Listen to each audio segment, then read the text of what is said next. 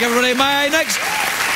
My next guest is an actor. He stars in Free Agents and Saturday nights on BBC America. Take a look at this. You could knock.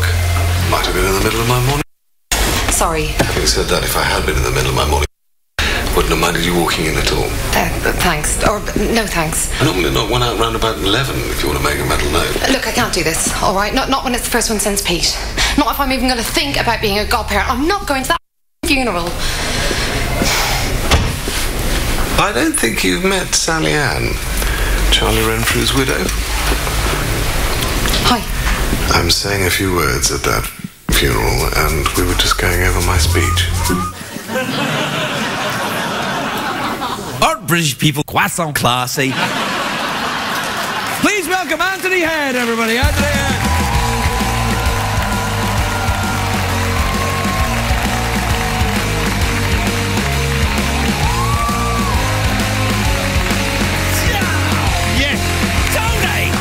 Tony, for heaven's sake, it's so nice to see you. I haven't seen you since I used to kiss you every night in London. I thought we did more than that. Well, we did. Tony and I were in a play together, weren't we, dear? We were in a musical. What was the name of it again? It was called Rocky Horror. Oh, yes, the Rocky Horror. What character did you play? I played Frankenfurter. And I played Brad Majors. You did? Yes. You were very good. You were very good. Oh, no, you were better. No, you were very good. We used to have to pretend to have sex every night, and then one night... I did.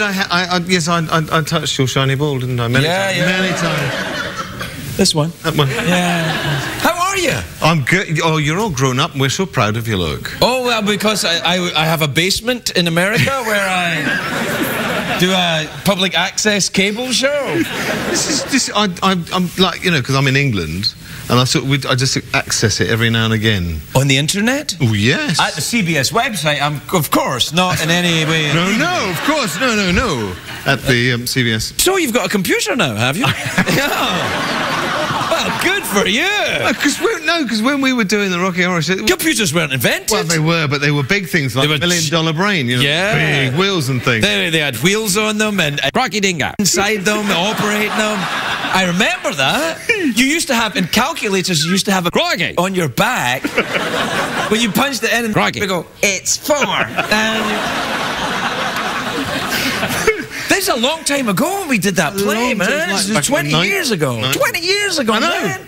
Gee, you look great. I'm falling apart. You look as if you're inhabited by somebody fabulous, I tell you. Well, I am occasionally. Have you met Jeff? Hi. Yeah, he's a skeleton robot. What have you been up to then? You're doing this show. And because I'm playing an evil, not an evil boss, but an inappropriate boss, and I think I could take a note or two from you because you played an inappropriate boss on the Drew Carey show. Is it something about like European accents or British accents? Do you think? Well, let me tell you, Tony. I think what do you think it is? Well, I think what it is that, you know, English accents sometimes lend themselves to some kind of pomposity. Now, yours doesn't, clearly. You've got a lovely accent and very nice hair.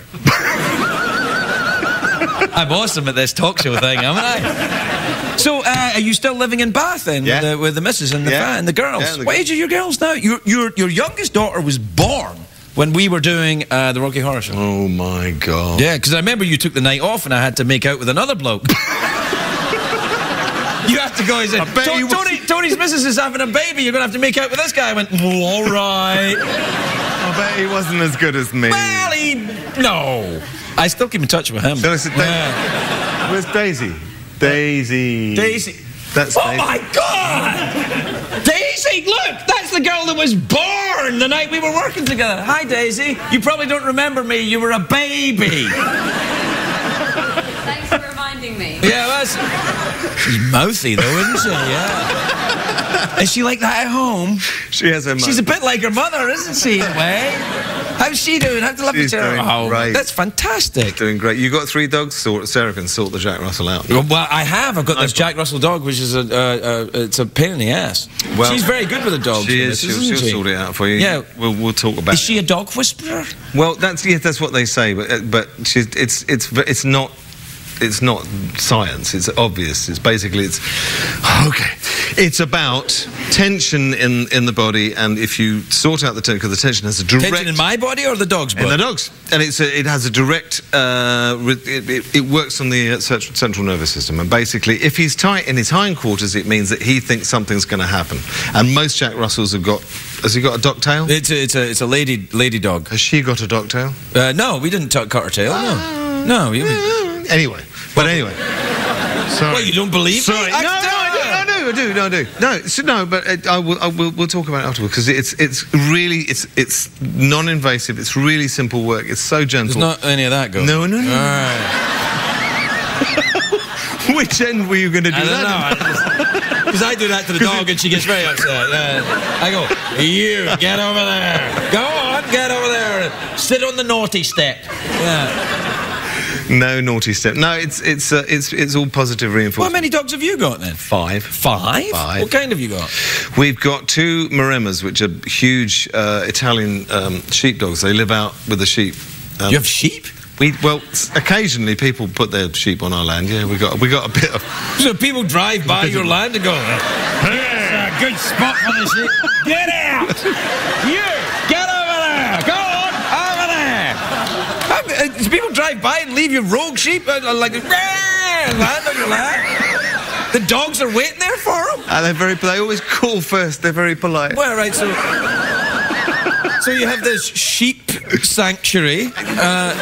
Yes, the Maremas don't actually intermingle with the sheep, because that they would do that in Italy, not on our place. I see. Aye. So you're not over here all the time now, are you? No. Because when you were doing Buffy the Vampire Slayer, you were here. I was here. There's a whole new thing with vampires now. They're vegetarian and gay, all of them. Did you see that you can't slay them anymore? Apparently, you marry them. Right? Am I right, lesbian? No? Yeah, that's what the young folks are doing now. They don't slay the vampires anymore. They've been co-opted into some kind of teen canteen. Teen canteen? Yeah, I don't know what I'm saying. Look, we're out of time, Ted. So you want a mouth organ, touch my glittery ball, or go for the big cash prize? A big... $50 in singles. Whoa. Yeah.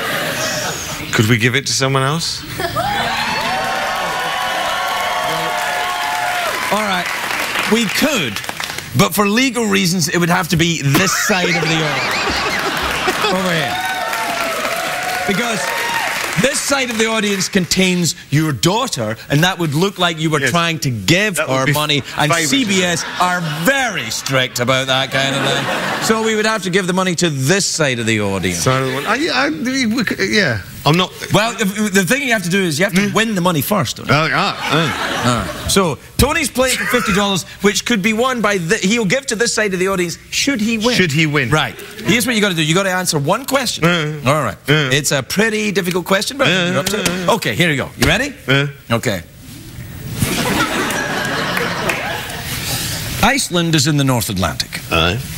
The capital city of Iceland is Reykjavik. I would have said that, yeah. Right. What is the population... What is the population of Reykjavik? You're allowed one lifeline to me. Ask for your lifeline if you don't know. Can I have my lifeline? Yeah, it's just over 200,000. I'd say just over 200,000. He got